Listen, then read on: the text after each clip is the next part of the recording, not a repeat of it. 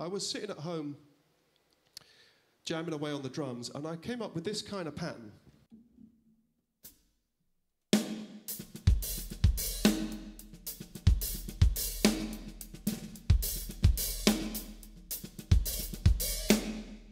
I liked the open hi-hat being on beats 2 and 3, and I liked the snare drum being on 3 and.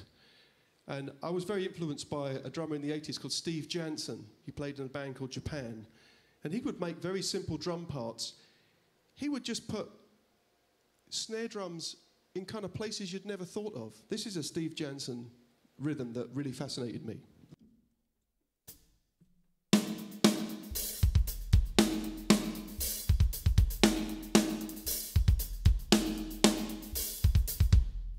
I mean, you don't really put a snare on 1 and 2, you know, when you've grown up listening to funk and jazz. It just seems so crazy to me. You know, you normally put a snare on 2 and 4 or around 2 and 4, and Steve would do these amazing kind of like, I just couldn't work out what he'd been listening to. And so this rhythm that I started for Bonnie the Cat, I guess I was looking for a simple solution to make an unusual beat. My favorite thing is making a rhythmic design for a song that just fits the song perfectly. That's my favorite thing that I can do.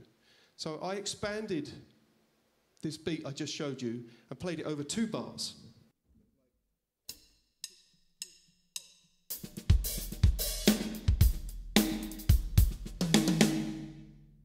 Now, it's got a funny turnaround. It sounds like it's in an odd time, but it's all in 4/4.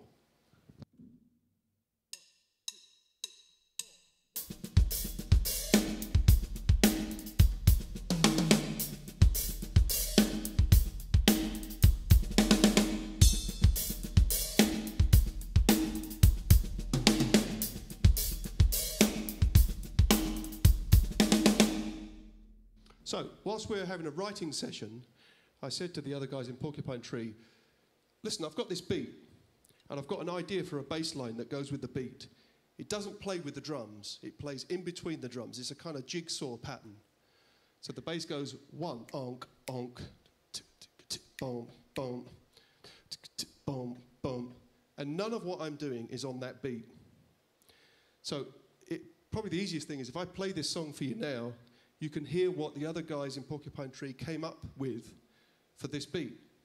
So in the case of this song, the beat came first.